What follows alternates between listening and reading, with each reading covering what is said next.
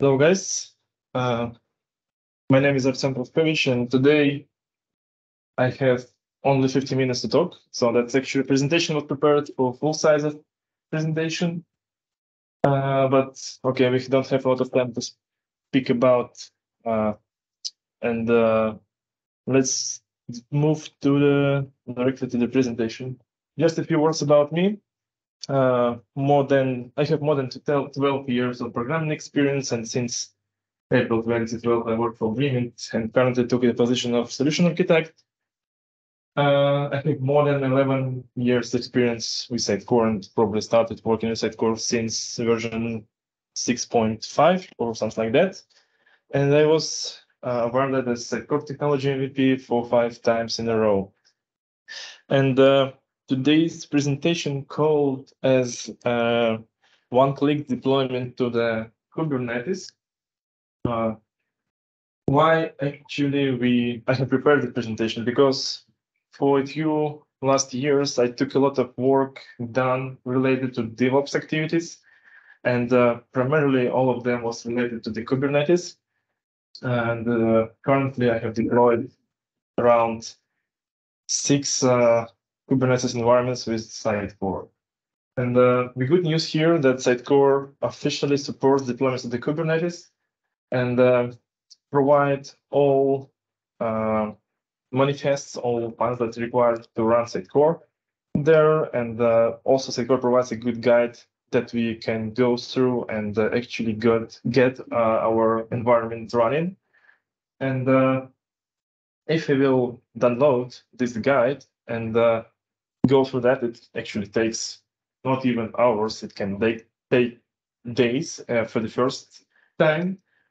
And because there are a lot of manual work that you have to do, you have to serialize, you have to prepare some certificates, you need to encode your license, you have to set secrets manually and directly in the files, which is not secure, but that's everything which is described, pretty good described in the guide. And when you will do that, finally, you will get this kind of environment that we can see on the screen. That's high-level architecture, which I prepared just to provide some understanding of what you will get. And we have Azure Kubernetes. Is there a pointer now? Yeah. On top of our architecture, we have Azure Kubernetes services, which has some work running, let's say pods. The pod actually in Kubernetes terminology is the smallest entity in our cluster. So actually the pod represents our application running in Kubernetes, and each pod has image behind. First of all, we will have some ingress controller running. We will have our CD, ID, identity, and CM server running, which represent by pods.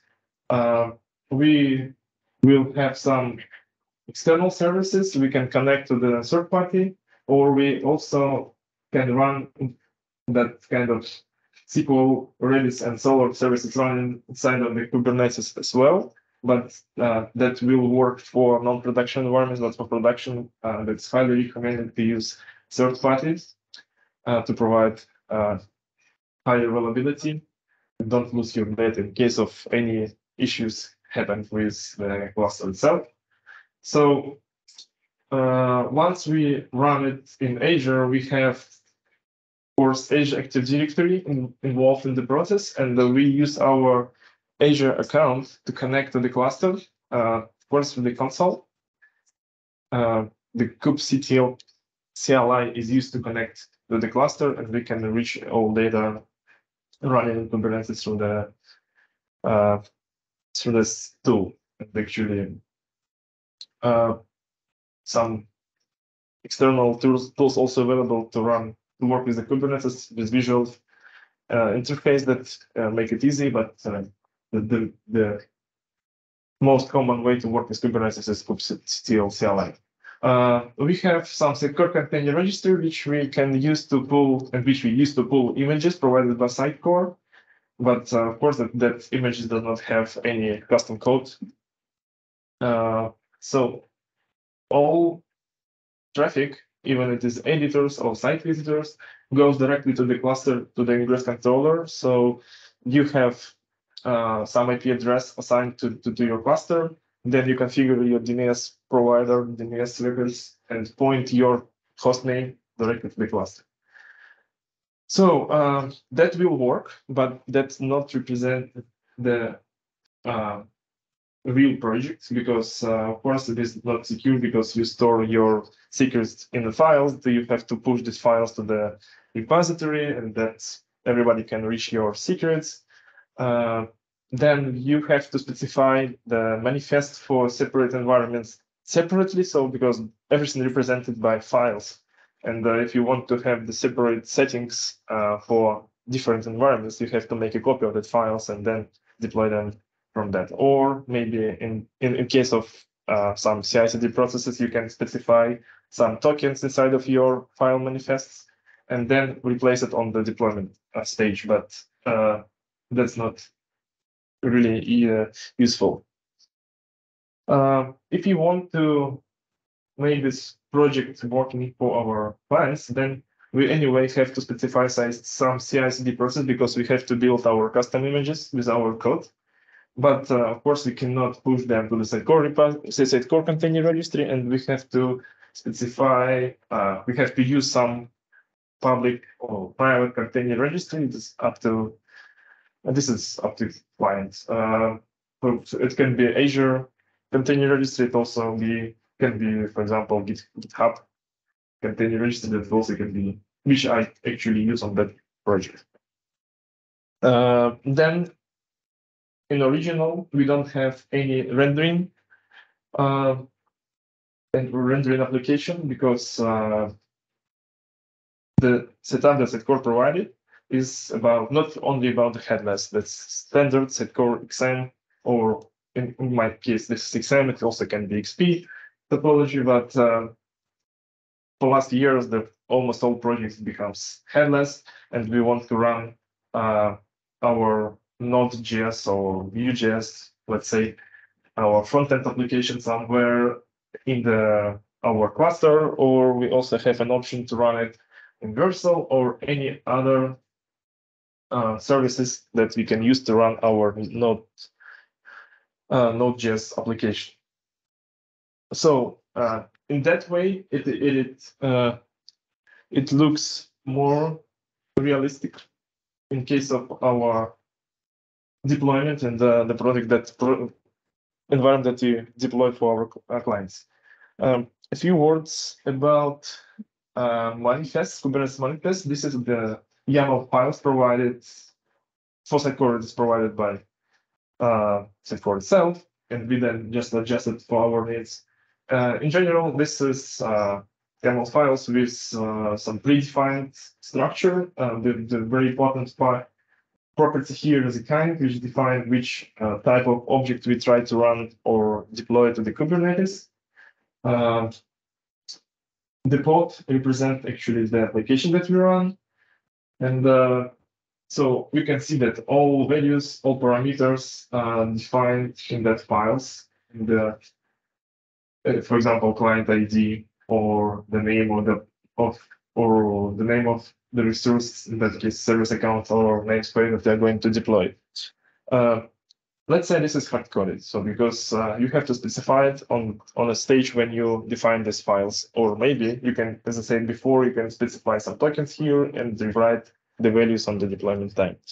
But for Kubernetes world, we have some stuff that can make it easy, and there is Helm comes to us, which actually prepare the Kubernetes manifests for us, but we separate templates and the values in a different way. So we have templates for our manifest, and we have separately stored a file with our values, or we can specify values on the runtime or on the installation time. Let's see the same service account on the previous screen. We use some variables here instead of specifying the values itself. Then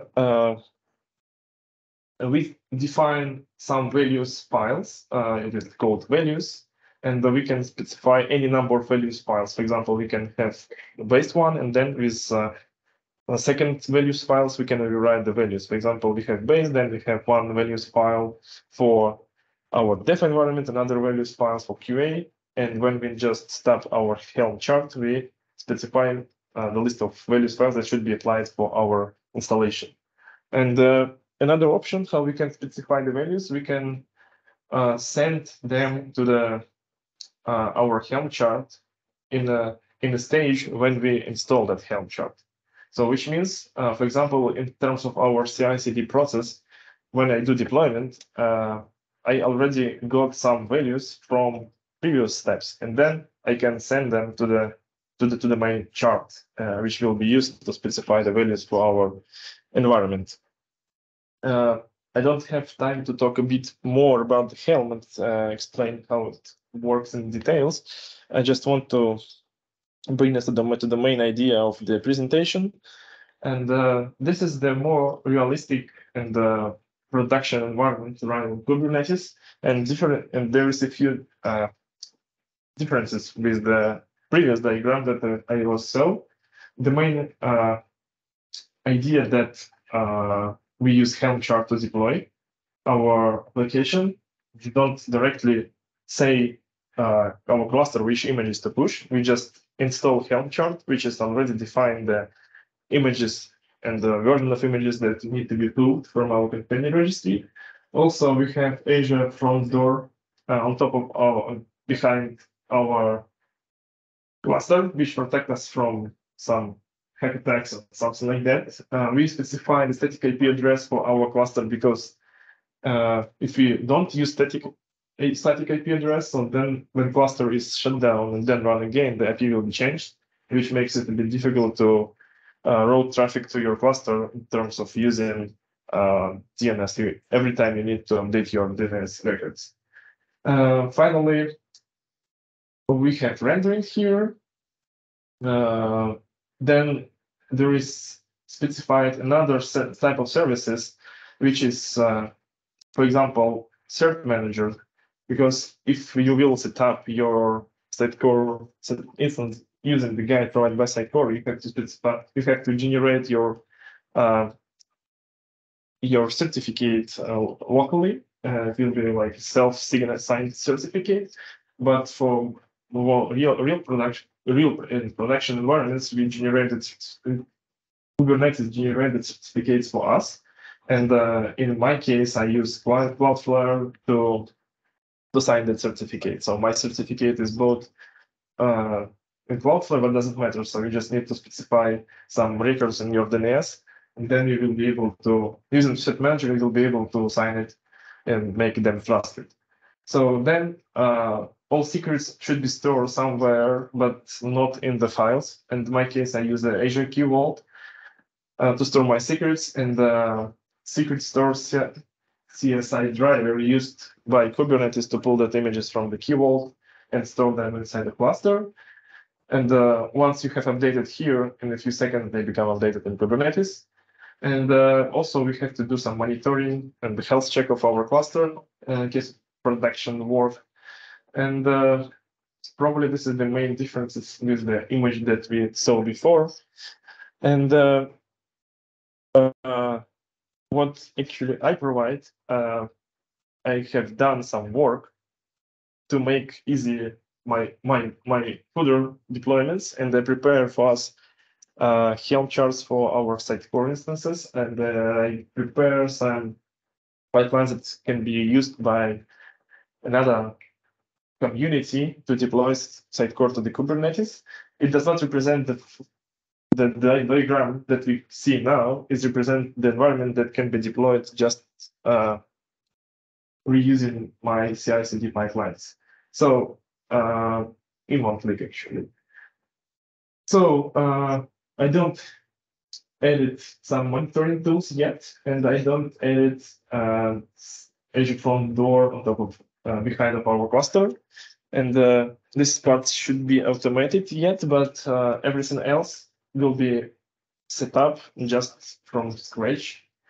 And there is a few things that we will solve using my pipelines. This is, first of all, provision and configure Azure infrastructure. So you don't need to set up some networks and something like that. You only need to create the Kubernetes cluster with only 2 nodes added. One node is Linux node, which is a master node for each Kubernetes cluster. You cannot run Kubernetes without that. And for Sitecore, we required second node, which is Windows node, where we actually run all our stuff. With the pipeline that I prepared, we're improving our certificate management because the certificates will be created automatically.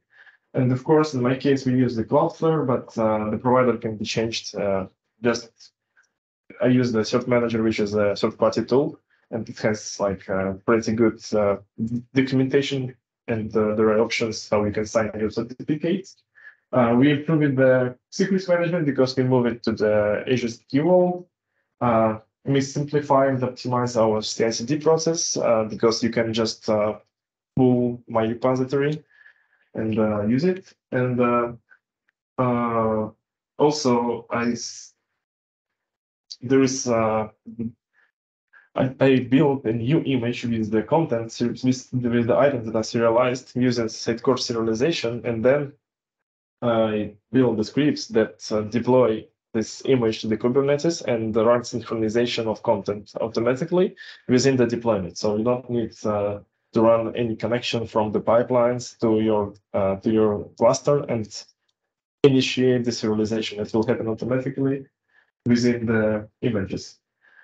I think the next slide is almost last.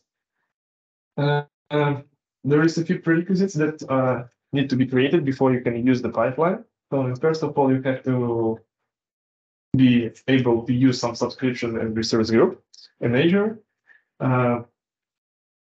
We need to configure Azure Service Principal that allow GitHub to communicate with your Azure resource group and create their resources.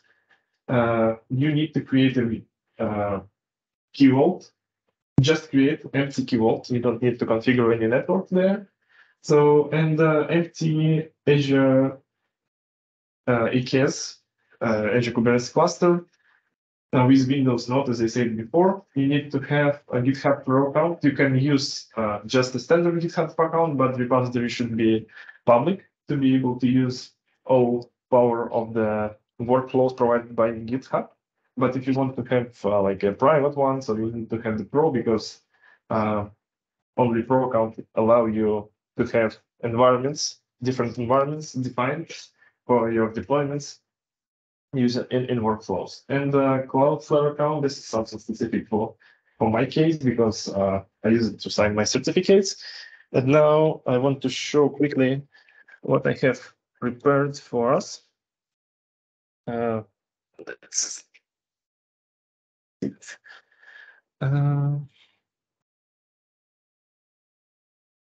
Okay, there is 3 repositories in GitHub. And first of all, this is the images. Okay, a good option because I don't. Okay, I have to look. Okay, we have 3 repositories: images, Helm charts, and DevOps. In images repository, we have a list of roles and Docker files prepared for them because in my demo that I use, as a result of execution of deployment, we will get the whole environment running. Even the rendering will be used the Next.js application, and we will, in case if I will not show it now because I don't have time, but actually this is the fully work environment will be deployed and initiated.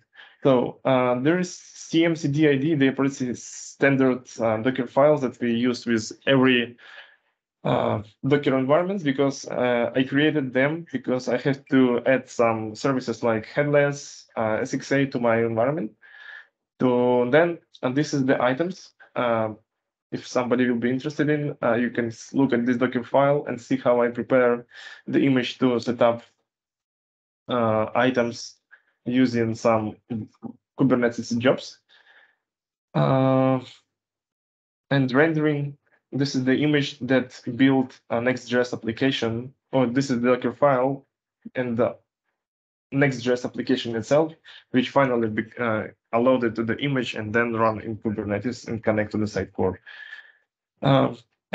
So also you can find, I don't see actions here. And there is a pipelines which is used to build images, and these images are pushed to the GitHub repository, which is also open and public. I will send you I will show the links to this repository to the container registry. So then we have a Helm charts.